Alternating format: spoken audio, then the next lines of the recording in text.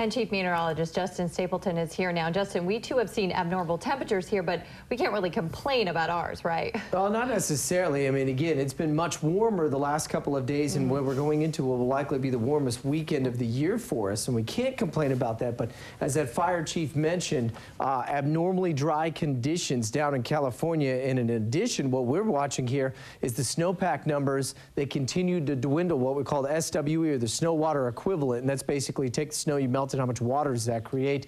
Back off to the eastern end of the state towards La Grande, the John Days, and then down into the southeast. They're running at about 25 or less than that for what they should have for snowpack equivalent this year. We're at about 78 across the Willamette Basin. It's a number we're going to watch very carefully as we go in towards what is supposedly supposed to be the end of the wet season for us and go in towards the dry season. So if we're already there, well, then that's something that we'll certainly watch. And again, I know the fire crews across the state of Oregon watching that as well as down in California. Now, partly why they're getting such the ferocity of the winds down there is because we've got a huge area of high pressure that's creating a really strong offshore push. You want to know how strong it is? Take a peek. Where's our offshore spot we always watch? Brookings, 92 degrees today on the south coast. As is an indication, we have very strong offshore wind, and that is why we're once again, with the exception of Eugene that sat in the mid-70s, fairly comfortable today. Everybody else pretty far out ahead of that. Now, it was a little cooler. We had a little bit of a reversal of the winds towards Newport. They were at 59. Otherwise, everybody else still well into the 60s today. 75 in Eugene officially, 41 for the overnight low, so that's right about where we should be, but almost 11 degrees above average for where we should be this time of year as well. Now, what we're watching as we head in towards the next couple of days is some energy from this area of low pressure. This is a little disturbance. Remember that it just kind of drifted through the state yesterday? Well, that's going to start moving back south and westward and eventually kind of cut off the jet stream and create what's called an upper level low. I'll show you that in a second.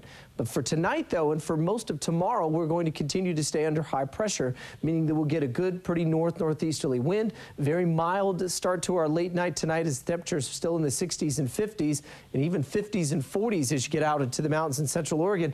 And overnight, we'll likely only fall down into the upper 40s, Roseburg, Coos Bay, and low 40s, Corvallis, and in towards Eugene and Springfield. All right, so here's what we're talking about. So we've got this huge high pressure ridge that's pretty much keeping all the warm air pulling up from California. Sunny skies for us, but we'll eventually start to see this jet stream cut off just a bit, and it'll create what's called an upper level low. And as that continues to sit and slowly meander just off of the northern California coast, it's going to send little waves of moisture at us and little bits of energy at us as well. So while tomorrow we're talking 80s and the warmest day on Sunday, I think by late Sunday afternoon, and then on Monday, these are going to start creeping into our forecast. Now, most of that will be in southern Oregon and possibly working its way into the Umpqua Basin.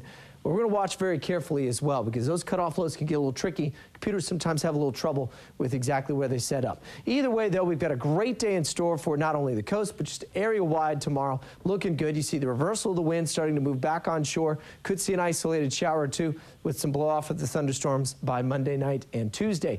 In the Umpqua, we're looking good tomorrow. We'll see the temperatures there in the low 80s again, mid-80s on Sunday, but then a chance for some boomers to come rolling through, I think best on Monday, but might see them again Tuesday afternoon. Cascade, sunny and warm, same story. We'll see a few thunderstorms Monday and Tuesday. Bend and Redmond, same story there as well. Sunny and breezy the next couple of days. Thunderstorm threats, slight at best, but they will be out there. And then finally in the valley, sunny and breezy, guys. It's going to be a toasty one tomorrow. I can tell you it's toasty out there tonight at Hayward Field. And my goodness, English Gardner is fast. That's all I'm going to say to that. But by the time we get into next week, we'll slowly back the temperatures off, get some of that morning cloud coming back. Get at least a little closer back to normal here. A little closer back to normal, but still very, very dry. And see rain on that 7-day there. I was out at the rivers and just everybody was getting ready to put their boats in. It looked awesome. It is, but again, like we said, be careful. Exactly. That water for sure. is chilly. Oh, yeah. Thanks, Justin. You bet.